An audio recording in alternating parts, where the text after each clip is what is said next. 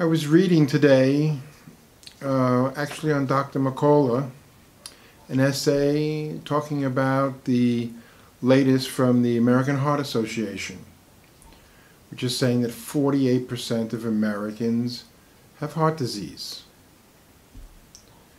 or a combination of high blood pressure, stroke, coronary heart disease, and heart failure, which is CVD, which includes all of these things. I was surprised.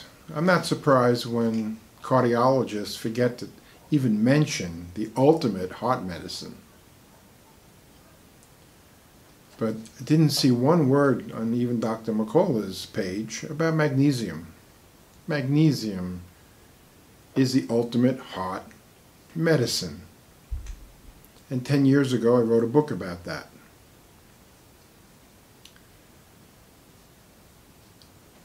They say officially, I don't remember, I think 67% of Americans are magnesium deficient. But those numbers were based on blood tests, which are very inaccurate. Today, I would say 99%. Dr. Brownstein has done tests on iodine in the Detroit area and finds 96% are deficient in iodine. Nobody gets enough magnesium today. So everybody can assume that they're magnesium deficient.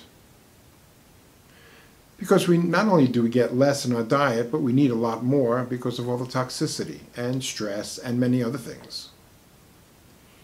People who are on medications, pharmaceuticals, drives down the magnesium levels. On and on and on. Everybody should be on magnesium, whether it be through oral intake or transdermal. Putting it on the skin, having a massage with magnesium, magnesium baths with sodium bicarbonate. Everybody needs magnesium. These 50%, or 48% actually, with heart disease, they should be on very high dosages of magnesium.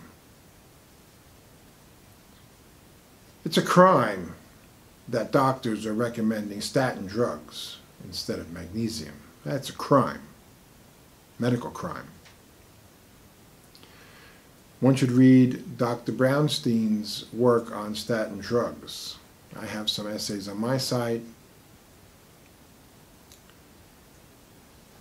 Magnesium.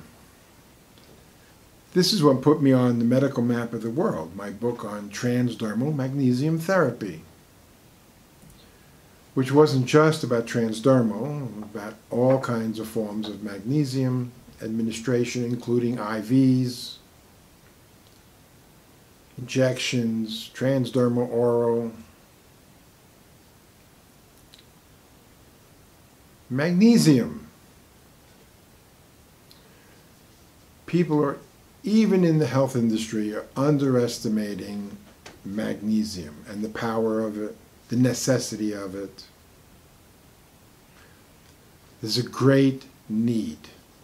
And the landscape of heart disease and diseases in general would be greatly reduced just with magnesium. Now, of course, I go on to magnesium and pair that with bicarbonate.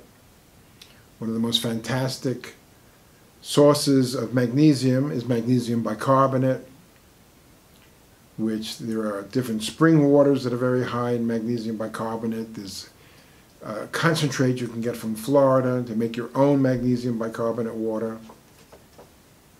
I, of course, through the years have used a lot of magnesium chloride, specifically ancient mineral products, where it's a liquid spray magnesium oil. Of course, you can spray it right in the mouth. You can dilute it, put it in the eyes, put it all over your body. Take baths in magnesium bath flakes. One of the products I'm using what I'm using the most these days is a product called Myomag from Integrated Health, one of the companies that carries a lot of my protocol items. This has a lot of, lots of B vitamins and malic acid, which I take every day. One of the products for magnesium I recommend very highly is pH Adjust. It's on the top of my protocol list. It's very inexpensive. Sodium bicarbonate, potassium bicarbonate, and magnesium. Very important to combine pH adjusting, bring the body to a more alkaline state, no matter what your disease or health situation, because the more alkaline, the more oxygen you have in your system. Another thing I recommend very highly, from Russia for $50, Breath Slim. Blowing bubbles slows your breathing down. It puts a brake on your breathing. Does the same thing as bicarbonate. Slower your breathing, the more carbon dioxide you retain, the more your blood vessels open up, the more blood flows, the more oxygen gets delivered to the cells. Basics. There's always more things. You know, I'm not talking about a full protocol, but I'm talking about mostly magnesium and specifically bicarbonates with it.